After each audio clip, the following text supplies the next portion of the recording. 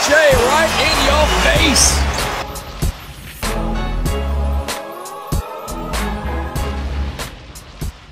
Welcome back to the Faedaway Podcast, episode number 11. I'm your host, Faedaway. I got my boy Zaid here with me. Zaid, how you doing, bro? Good, man. It's finally March. Oh. It is finally March. We're coming up on a year since we quarantined for 2 weeks. I know. Happy 2 weeks, Canada. Yeah.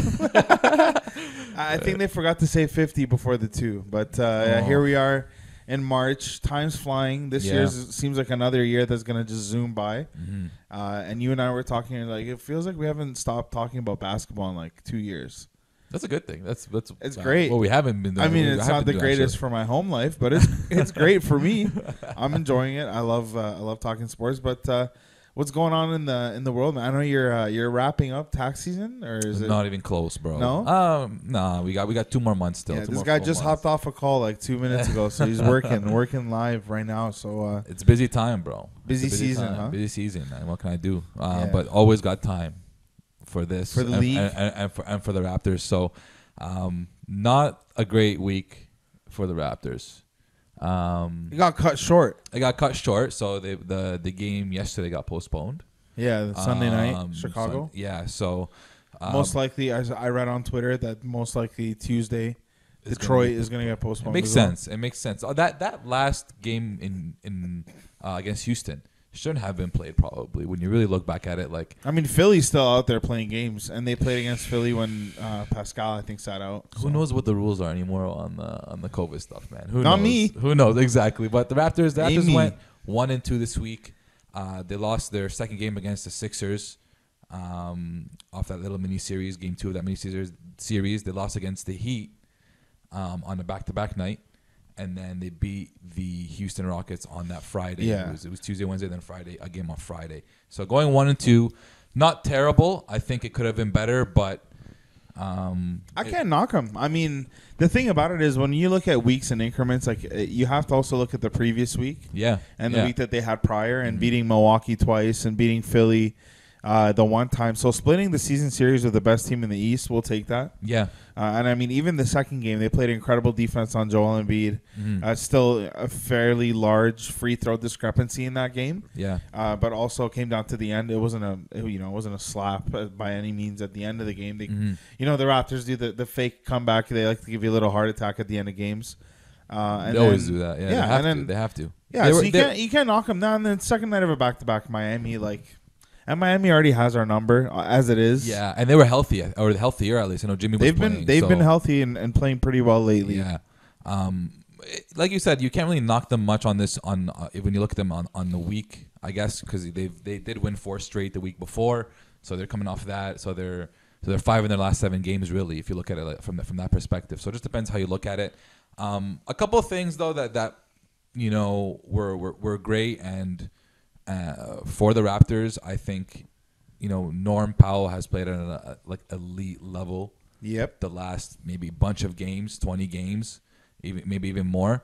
And he's just been starter Norm, and he's been producing every single night. And other than one game during this whole stretch, his production has not been contingent on the production of a Lowry, a Fred VanVleet, or a Pascal. He's coming out strong, and he's playing strong right away, and he's setting the tone for the team. So I think when you really look back at this week, he had a great second game against Miami. I think it was, and a great game against. So it was a great game against Houston. He had 30 points in 33 minutes. Mm-hmm.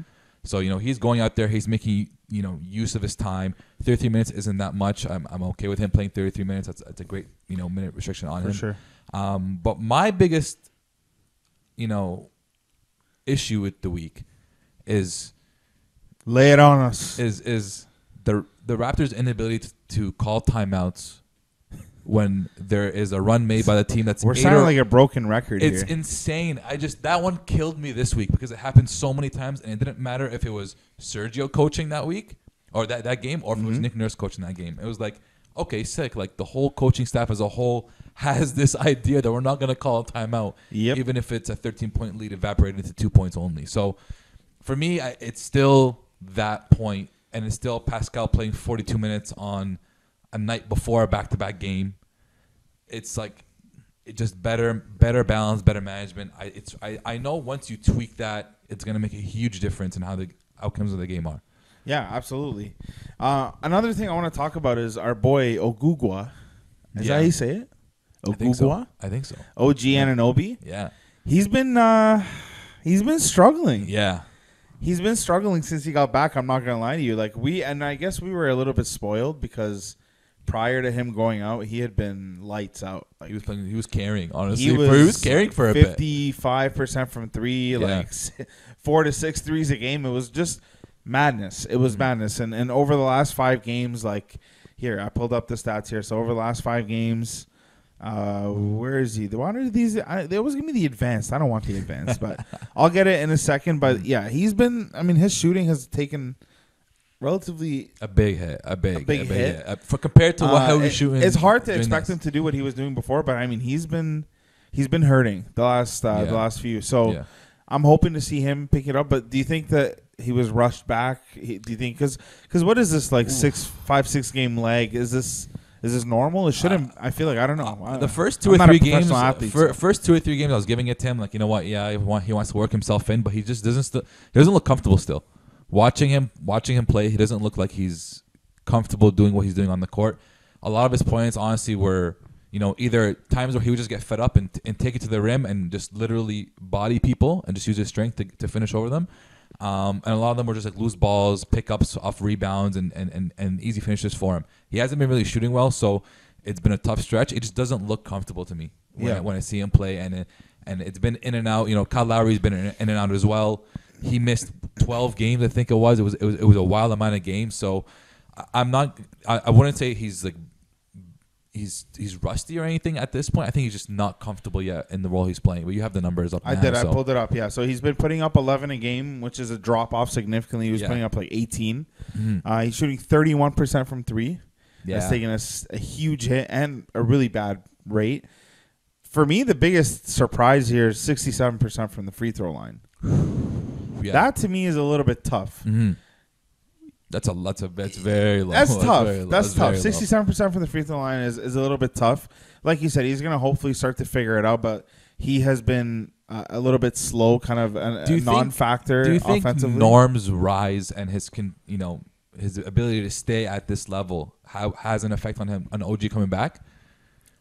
When he does come, like maybe he'll get, but like the thing is, he's still getting the touches. Yeah, like he's still putting up 10 shots a game over the last shooting. 5 games. He's So it's and his role, he's not really. You're not asking him to create for himself. Yeah, you're asking him to spot up and shoot the 3 at different parts of the court, mm-hmm. and he's doing really well. And I saw actually a cool stat you bring up. Norm is the only player in the league that averages over 50% from either corner in the league. Wow, 51% on either side. So. It could be that, but I think Norm's a better, ball playmaker, on-ball creator, handler, passer, Absolutely. everything. Just OG's like, we just need you to, he's a decent passer, but we need you to not really put it on the floor as much. Yeah. He's getting a little bit better at it. I'm not going to lie to you, and we don't want to just say, like, hey, just stick to the corner. But he was doing really well at it, and 31% is just a little bit low. Yeah. Especially with Kyle Lowry out a couple of those games, like we need... The shooting. You need that shooting, especially when the bench is not really bringing anything. Defensively, he's been really good though. He's still keeping up his end of the bargain, I guess, on the defensive end. But now you give him this new deal, you put that expectation on him that he's going to be a better offensive player. I think Norm is more skilled than him. Yeah, there's no doubt. I don't think there's any doubt about that. I just if you had put Norm's skill on OG's size and that big frame, I think it would have helped him a lot. So OG doesn't have that skill, so. It definitely, you don't want to see him putting it on the floor. Another thing that you talk about corner threes, the Raptors gave up 11 corner threes against the Sixers on that second game of the mini series. 6 of them were probably Danny Green. Yeah, and that was the 3rd time this season it happened, and it was 10 plus. So that's been the Achilles heel for the Raptors time and time again during games, and then also poor shooting. They shot 30% from 3 in that game in Philly, to Philly's 45%. So you're minus 15 on the 3-point shooting percentage. That was the second game, right? That was the Korkmaz game where he killed it in the first quarter and he had like 8 threes. Yeah, it was just something ridiculous. Yeah, and so these guys always pop off against the Raptors somehow. Of course, it's meant to be for them against. the Raptors. If you look at the stats, like they held Ben Simmons down, they held Joel Embiid down. Yeah. But then they get killed by Korkmaz. They get killed by the Thibaults of the world. Exactly. So it's like we said, we can't really knock them on the week because you got to look at the last couple weeks in totality. And decent, it's more than decent to split with the best team in the East. Yeah. And losing to Miami in the second night of a back-to-back. Let's just talk about that a little bit because Jimmy has our number. Let's call it what it is. Jimmy's nasty. Jimmy Butler has our number, 27, 10, and 8 with 3 steals against the Raptors. Yes, it is the second night of a back-to-back, but this isn't a one-off situation. This is a guy, and I pulled up his career stats against the Raptors. Yeah, we know he's gonna get buckets. There's no one. But it's not even about the points. I just want to tell you, he's 48% from 3. Yeah. Jimmy Butler is not a 3-point shooter. Not 48. He's not a. He doesn't shoot threes. He's like definitely. DeMar DeRozan. Like he doesn't shoot threes. He's a mid-range guy. He'll go to his spot. He'll go to the basket. He's not a shooter. 48% from 3 on 3 attempts a game. Yeah. Come on, man. Like that. It's tough. It's tough, and it feels like he has our number as he's just shy of 20 points, 6 rebounds, 5 assists in 26 games against the Raptors in his career. He's plus 55. Yeah. I mean, yeah, he has our number. He's a great player. When you really look at it, he's probably got maybe not those kind of high stats against every team, but he's got stats like that against a lot of teams. And unfortunately, one of them is the Raptors. But another thing is that we were down 15 points in that game. You could see the heavy legs on them coming off the back-to-back. Like you don't really stand much of a chance if you're going to be coming off a back-to-back with heavy legs and then have a star who can perform like that. 35 points in the first quarter and then, boom, 21 in the second. Exactly. They had those legs, and the legs dropped off right after the first. What I think the biggest thing from this game was, and it was very interesting to see, and we kind of, we tweeted about it at the end of the game. We said, no Pascal to close that game. Pascal was taken out maybe with, 4 or 5 minutes left in the fourth, maybe a bit earlier, but we didn't see him come on and close out that game. And Pascal had a very poor night that game. TD played that. Yeah, TD closed that game out. And Pascal didn't have a good game that game because he couldn't really produce against the length and the size of Miami in the paint. Let's talk about that. That's interesting because he seems to continuously struggle. Is it Bam? Is it the team defense? Because Miami's team defense is top-notch in the league. Yeah. There's no question about it. Miami is going to be a top defensive team. They have one of the best zones in the league. They're just and we all know Spo. Spo is a genius. Spo knows what he's doing. Yeah. Spo's well prepared. He's well traveled. So what's this? What is it? What do you think? What do you attribute it to personally, given his style of play? I think it just depends on the matchup. Miami had his number. They knew how he plays. It's not hard to know how he plays. He doesn't have many tools to go to, and he relies on a lot of on his strength and his length around the rim. So against the Sixers in the loss, the game before, he had 22, 7, and 6. Played 42 minutes, tired. His kind of game is going to need that energy. His kind of game, he plays with his strength, plays with his legs a lot.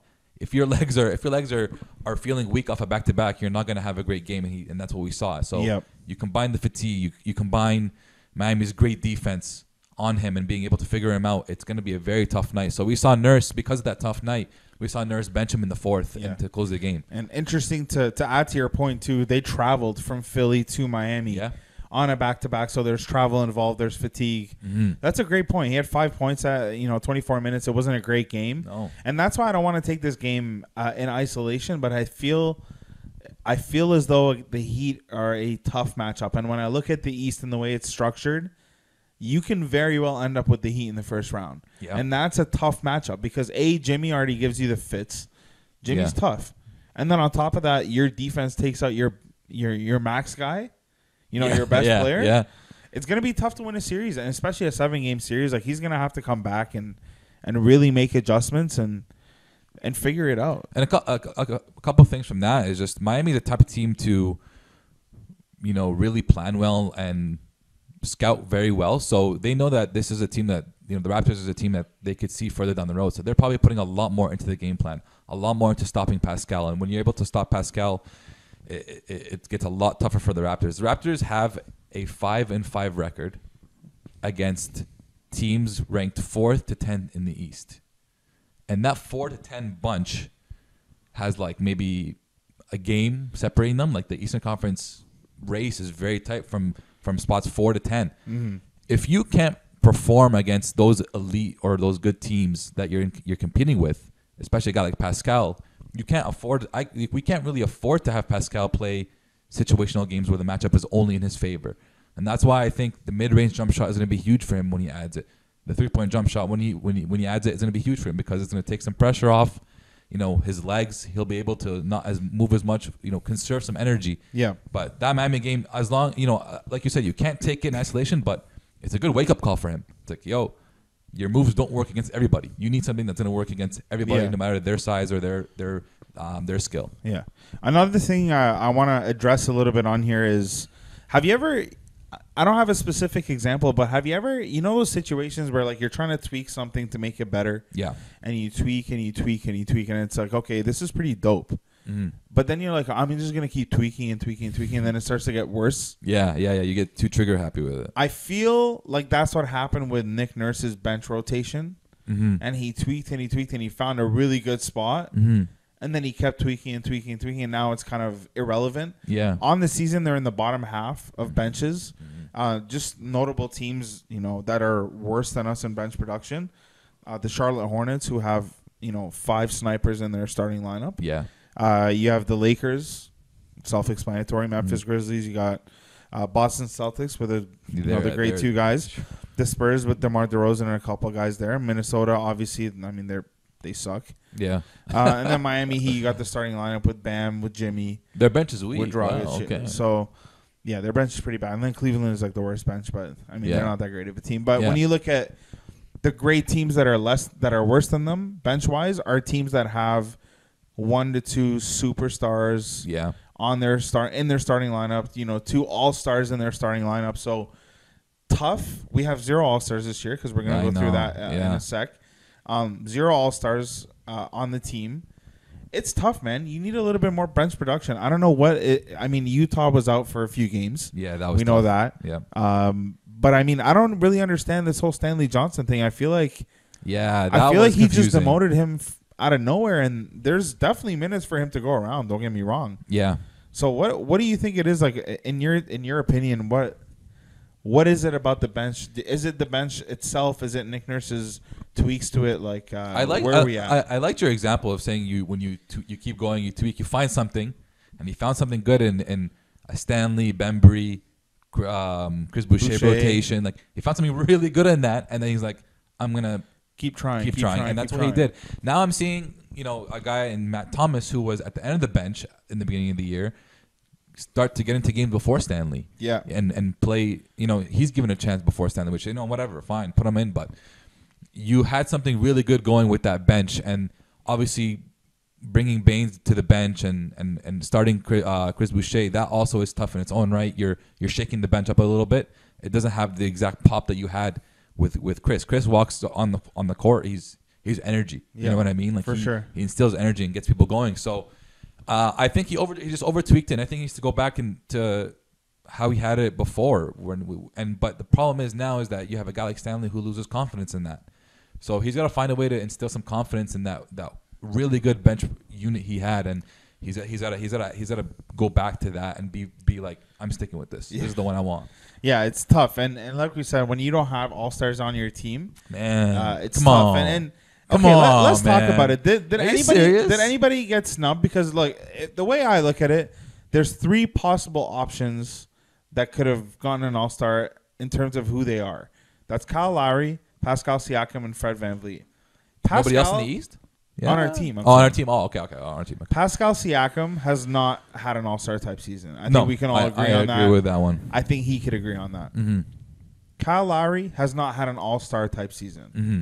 I mean, I don't want to say we can all agree on that because people think I'm a hater. Yeah. I just keep it real. But Kyle Lowry has not had an all-star type season. I'm not upset about it. Yeah. The only guy that you can make the argument for is Fred VanVleet. Yeah. Right? But then you look at the guys that were selected, and then you say, well, did he get snubbed? Because Jaylen Brown, James Harden, Zach LaVine, Ben Simmons, Jason Tatum, Julius Randle, Nick Vucevic. Listen, we can't even compare him to the forwards, so let's look at the guards. Jaylen Brown, Jason Tatum, Ben Simmons, James Harden, Zach LaVine. Come on. Listen, there's no snub. There's no snub. All these players that you named. Call what it is. There's snubs out in the West. They all deserve to be All-Stars, but Yeah. do I think Boston deserves 2 All-Star spots and the Raptors don't deserve 1? I don't think so. I'll give you that. So I'm not going by player comparison. I'm going by you also part of All-Star is rewarding teams. And we see usually the first place team will have 3 All-Stars in each conference or in one of the conferences. Depending on who they are. So with Brooklyn, for example. The Lakers have 2. I mean, they only have 2. Yeah, right? exactly. But that's what I'm saying. But there will be 3 given if it's necessary because that's the first place team. So why doesn't that same logic fall kind of all the way down? Why does a team like Boston, who especially as of the second half of the season, so up to date has been struggling, and their players have been struggling, why do they get the nod for two All-Star spots and the Raptors get 0? Look, I think Jaylen Brown deserves it. He's had an All-Star season. He's taken a huge step up. So I'm not upset about him. I'm not upset. I think Jason Tatum is a name selection. But I don't think that, if he was out, I don't think that it would be Fred VanVleet instead. Because it was between him and Chris Middleton. And that's on the Bucks. And if you want to talk rewarding, that's 50, 40, 90 on the season. He's very efficient. He's having a great year. You got to give it to him. Fair. But at the same time, my point still holds about Boston. Is that I don't think they have 2. But I hate Boston, so I'm all over it.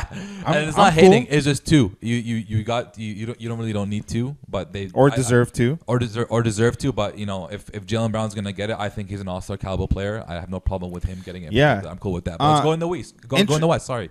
And before we go in the West, interesting takeaway: Miami also has 0 All-Stars. They haven't had a good season because Bam Adebayo's had a pretty decent season, and he's been pretty. The only one that's actually stable and playing. Bam has had a great season. On the season, 20 and 10. He's putting 33% from 3 is not really the greatest. But 57 from the field, 85 from the free throw line. They're now sitting in 5th because they went on a pretty good run. Yeah. They were missing Jimmy for a whole month. A long while. You want to give it to Nikola Vucevic, but you don't want to consider Bam? Nick has better stats, but you want to talk rewarding teams. Orlando's in the bottom. Where are they? 13th in the East right now. 13 and 21. I'm cool with that. I have no problem with Bam. Bam was an All-Star last year. Yeah, Vooch is definitely putting up great numbers. Don't get me wrong, but Bam Adebayo is helping his team win. He's putting up a 20 and 10 double-double. Yeah. So what's been interesting is seeing the new All-Stars was seeing the new All-Stars this year and Zach. Who you got Zach, Julius, and Jalen? Is Jalen new? Jalen's new. Yeah. Vooch, I think he's done this before. Vooch has done it before. But that's 3 new guys you've got. So it's interesting to see who are the 3 guys who got knocked out. Bam. Pascal. Jimmy. Chris Middleton. That's a lot more. Dang. Yeah. But Harden also moves to the West, to the East. Sorry if that happens. And then Trae. Yeah. Trae Young. He was, I think, an All-Star last year, and bam. That's pretty crazy that he's not. I was talking that he should have started. He's not even a reserve. He's not even a reserve. So it's interesting to see this season. But I like Zach LaVine, man. Zach LaVine's having an incredible season. The fact that Julius Randle's an All-Star gives me so much bragging rights, so much joy because he's a late bloomer. 7th year in the league. You don't really see that often. He's but killing. I rode him for so long. I'm like, bro, don't worry, he's gonna be he's good. Killing. And for years, you would literally roast me, be like, yo, this guy is not good. He's not killing. Good. And he's killing it. And the Knicks are in 4th place right now. So, bro, Knicks are in they're playoff. They're top 8 for sure, but they have the second best defense. Second best Tibbs. defense in the league. Tibbs. And Tibbs has a 63% winning percentage with D Rose. Because he only plays with D Rose, bro. Man, I'm liking that D Rose and Emmanuel quickly still getting minutes. He's still getting an opportunity. Yeah. It's an interesting team. And I just got the notification on my phone. The Pistons game tomorrow got postponed. Oh, okay. Great. Obviously. He does. Yeah. Isn't the All-Star weekend this weekend? Or All-Star game this weekend? I think this March weekend. 7th? Yeah. So this is the All-Star break. In Atlanta. I don't think we'll have a game before the All-Star break. Who knows? In Atlanta. They're not going to have a game before the Thursday, I think is the one. Speaking of Atlanta, bro, big moves in the South today. Yeah. They fired their head coach, community legend, Lloyd Pierce. Woj had another tweet about him and about his impact in the community. He did 2 tweets for him. He went on Woj's pod and he talked about what he did in the community and he was big in the voting stuff. And Lloyd Pierce, man, canned pretty quick. And then replaced by his assistant, interim head coach. Sorry, his assistant, yes. Nate McMillan, who has been Indiana a head coach before, Portland coach. He's Seattle. Been a head coach. So he's a pretty trusted interim head coach. But I don't know about this firing. I don't really. Let's talk about it, man. They're bad. They struggling. They have should some be. talent, man. They have some talent on there. Like, I know that Bogdanovich is missing, and I know Gallinari missed a lot of games. But at the end of the day, you got Trae Young, John Collins. You got DeAndre Hunter, who's having a great season. You got Clint Capella. You got a lot of young guys. Kevin Huerter. Cam Reddish, Kevin Huerter. Like, you have talent. You can do something better than 14 and 20 or wherever. They're like 11th or 12th in the East right now. Yeah. So the way I look at it is, I know we've come down hard on him this year, but if Nick Nurse had this group of guys, he'd kill it. What he would be able to get done. And I don't want to compare, everybody to Nick Nurse, but what I'm saying is he has a fair share of talent for people to say, oh, Bogdanovich, oh, Gallinari, oh, Rondo. I get it. They're missing. But he has a lot of talent in his plate, and you got to do a better job, in my opinion.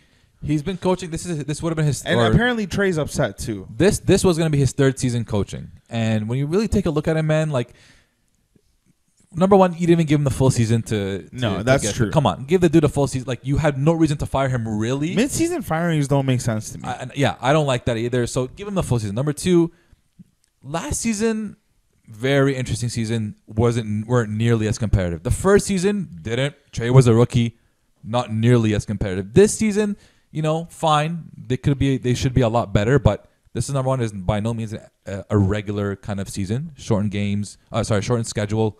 This whole COVID thing and everything, all the, difficulties that you have with that. And then at the same time, you get a team with like 3 or 4 brand new dudes who are good at basketball and they know how to play and they demand minutes. They demand the ball.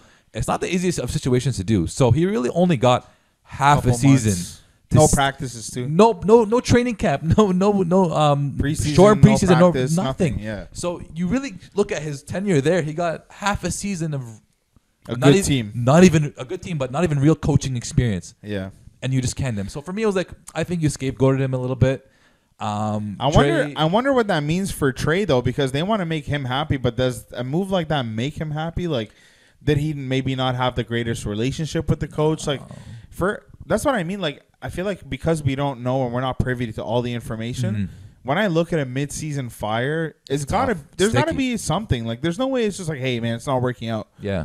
Like, do you really even if like you want to make the playoffs this year, do you really think you're going to make noise in the playoffs? Like, with the team that you have, it to the playoffs, with the team that you have right now, they're still the top 5, 6, 7 teams are all better than you. Yeah. So why fire him now? That's a good point. I never really looked at it like that. I just looked at it like, he has to do better with the team that he has because he does have a lot of players, and it seems like it's just it seems like it's a tryout every night for the young guys. Like, which one of you guys is going to get that role as these guys heal and come back? So it's weird. They're definitely underachieving. There's no doubt about that. We were on here hyping about how they're going to make the playoffs this year. I was big. I was high on them, man. I love Atlanta. A lot of good pieces, a lot of good guys on that team that can really produce, and they seem like they fit. It seemed like it all fit, given the personalities, given the roles, the game that these guys have. And it's half a season, man. Like, bro, Ryan Saunders got 3 seasons, 4 seasons out of that Wolves team. Yeah, but that's nepotism, though. I get it, but bro, like, this dude, you give him half a season to coach this team. So I scapegoated, but I think if Trae Young is happy or he's upset, and you never really know until you go with it. Like, if you remember when the Bucks wanted to fire Jason Kidd, Giannis went to him like, yo, they're gonna can you, coach. They're gonna snake you, coach, whatever. And he loved Jason Kidd, and then Mike Boot came in and then made him even better, or helped him become even better than Jason Kidd had. So you never really know until you actually go through it. So are you telling me that sometimes people who've played basketball don't always have it figured out? Surprisingly not. Not all Interesting. the time. Yeah. Interesting, because I got a lot of flack this weekend because I mean, I didn't play college basketball, so I mean, my opinion is automatically diluted. But I caught a lot of flack this weekend because, as everybody around the league, I'm sure, if you are on Instagram, you saw the Denver Nuggets had an opportunity on a break. It was a 3-on-1, 4-on-1 maybe. It was a 4-on-1. 4-on-1, yeah. Yeah, it was a 4-on-1 break, and they were down 2. They're down 2. And Jamal He's dribbling the ball. Jamal Murray's dribbling the ball. He attracts the defender. And what do the three guys do? It's a wide open lane.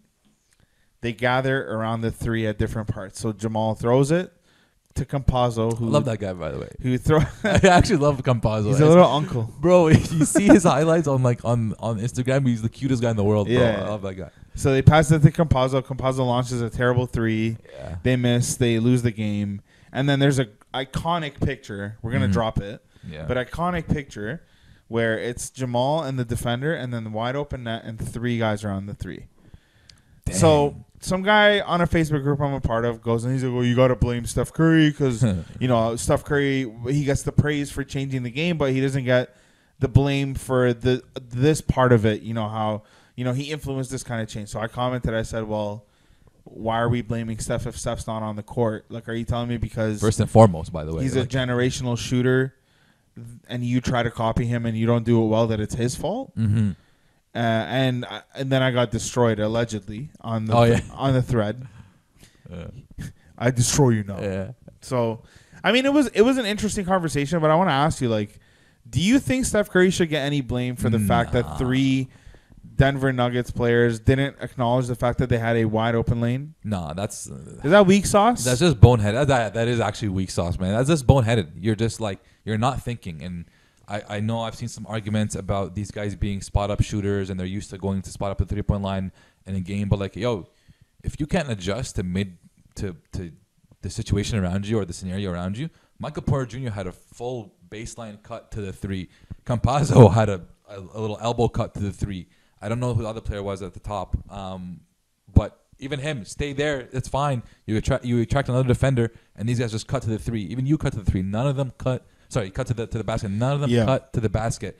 One thing I think that my opinion is a bit different on than most people though is I get it. Those three guys are their primary blame. Like their primary, like that's a boneheaded mistake. You should have cut to the basket. It was right there for you. But I think Jamal Murray has also a pretty big. Yeah, that's where you and I disagree. I think he has a pretty big hand in this because as the point guard, if you're leading the fast break, you're also kind of like the general that's also telling man's where to go. Also, the way you play and the way you handle the ball also dictates how you go. So Jamal Murray gets to the 3-point line. Instead of hesitating, instead of getting the defender and driving past him, he steps back and he lets another second defender come, and he's about to get doubled, and then he throws the pass when those guys don't cut. He drew the defender so he can open the lane for the three boneheads. But would have killed him. Because Bradley Beal, I want the video up because if you see how Bradley Beal came and closed out, that was by no means a closeout where Jamal Murray couldn't get past in an instant. Like it was a weak. That's not the point, though. But listen, I get it. I'm saying it's not primary blame, but I personally think he shouldn't even be tertiary blame. I think he should be tertiary blame. No way, man. There's three boneheaded guys on the. I agree with you. I'm not disagreeing with that. But as the point guard, as a person that is responsible for leading that break, I don't. He attracted the only defender on the court. What else is he supposed to do? But that closeout wasn't even good enough. He had given up before the defender even got there, bro. He created an opportunity for a wide open layup. There's no higher percentage shot than a wide open layup. And I understand. Job and he could have taken that offense. He could have taken that wide open layup himself as well.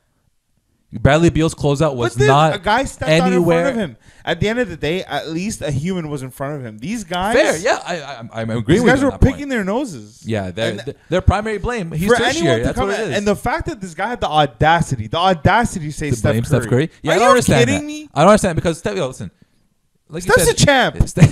Steph is the only person who can really shoot at that clip. Damian Lillard, maybe. Trae Young is on that trajectory, but only Steph, Clay. There's 4 guys that you can name that can shoot like that, and you're blaming a whole team for designing their whole offense, and the whole NBA really designed their whole offense the same way. Steph Curry has never given up an open layup for a 3. Bro, like people, he didn't walk in with picket signs like threes for change. Bro. Like, no, bro. No. He just came in and did his thing, and they're like, hey, wow, 3s are worth more than 2s. Who knew? Everybody let's change our whole offense around it. Now you boneheads don't understand that there's a certain amount of time left in the game. You're down a certain amount of points. This is a 2. This is a 3. It's wide open. Surprised, man. You're professional basketball players. I don't want to. That's why it's even more accountable. Michael Porter Jr. I kind of understand. Not that I'm like taking away the blame, but like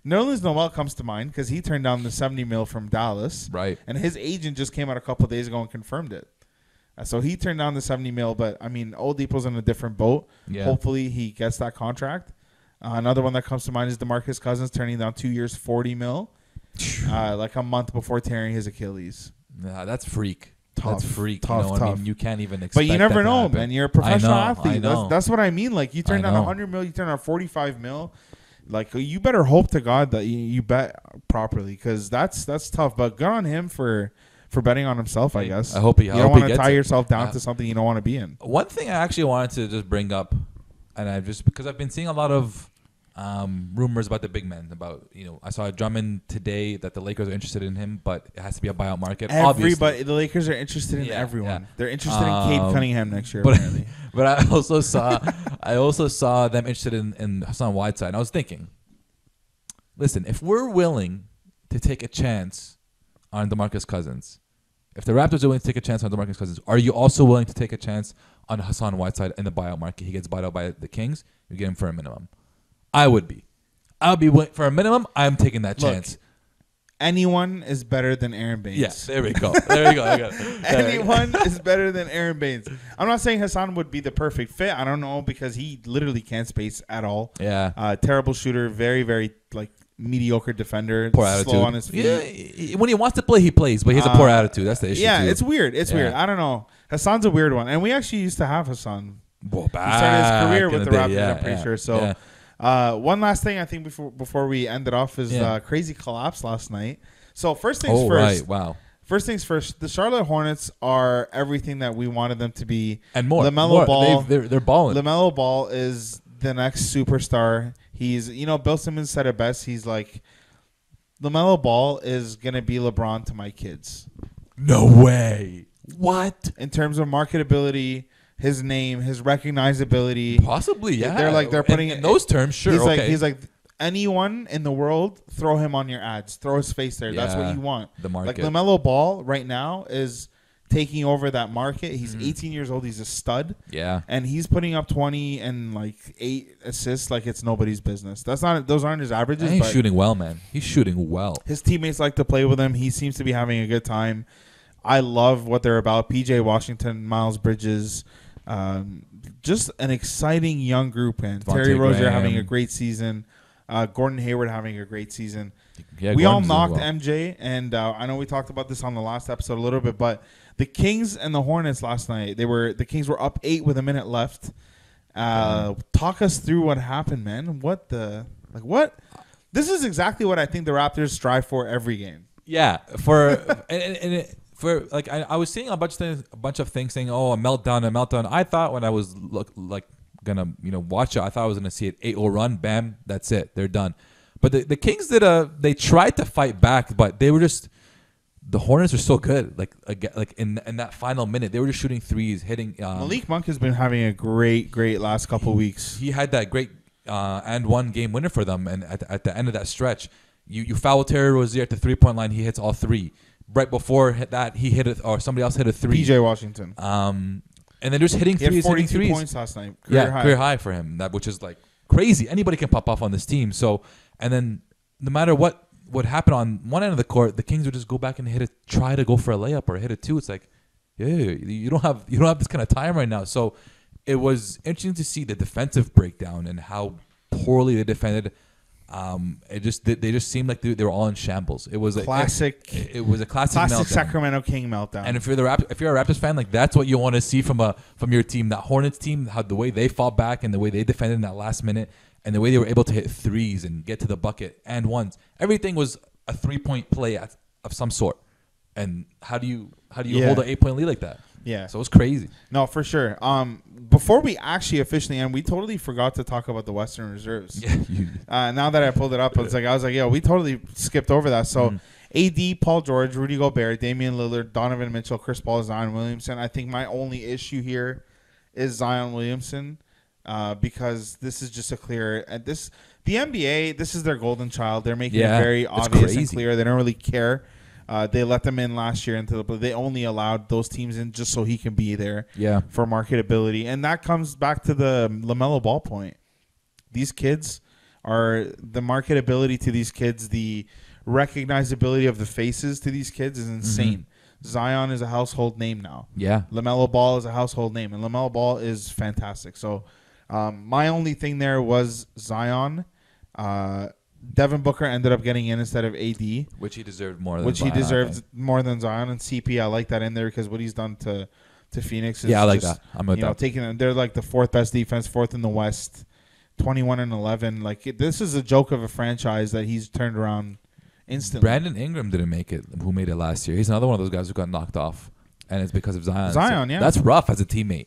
I mean, they're not winning, though. They're they shouldn't even have one, but they definitely shouldn't have 2. Yeah. I know, 100% I agree with that. Catapult Zion in there. So, nothing to take away there. Rudy Gobert, Donovan Mitchell, you got to give the Jazz a couple guys. You have to. They're the best team in the league, and then Damian Lillard is just a fantastic MVP candidate. So, shout out to those guys. Congratulations on their It's congratulations on how many firsts we got. Zion first time, Jaylen Brown, Zach LaVine, Julius and Randle. Julius Randle. Shout out to these guys on their first All-Star. Thank you guys for listening, supporting, sending in questions. We love to bring this to you, so we'll come at you next episode. You know where to find us: Spotify, Apple Podcasts, YouTube, everything. the whole line. So take it easy.